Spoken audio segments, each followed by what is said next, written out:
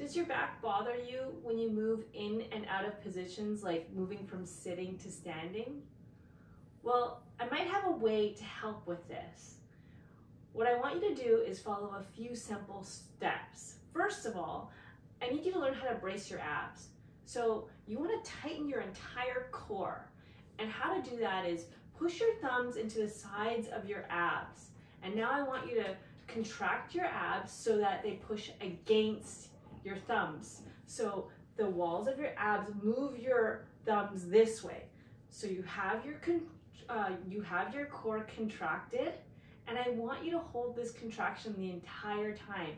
It will brace your abs to act like a corset. Next, you're going to put your feet shoulder width apart, hands on your thighs, and you're going to push your hands into your thighs, making sure your core is contracted. So you're going to contract your core, push your hands into your thighs, lean forward and push into your heels and hinge your hips to get up. So you're going to bend forward, stand up, and hinge upwards. It's the same thing when you want to sit down. Tense up that core or brace it to create something like a corset.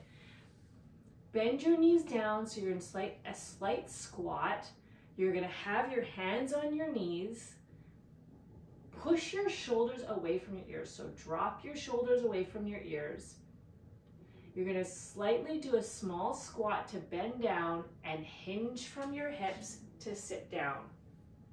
Try that a few times. Tighten your core, lean forward, push your hands into your thighs, put your shoulders down, and push through your heels and hinge up. Now you're gonna bend down, hands on your thighs, shrug your shoulders down, mini squat, and hinge from your hips and lean back.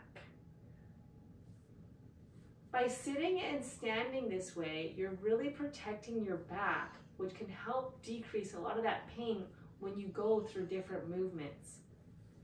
I like to try to brace my core when I'm moving through movements, like rolling onto my back from my side, if I'm lying in the bed, or moving from sitting to standing. Try it out and see if it helps you.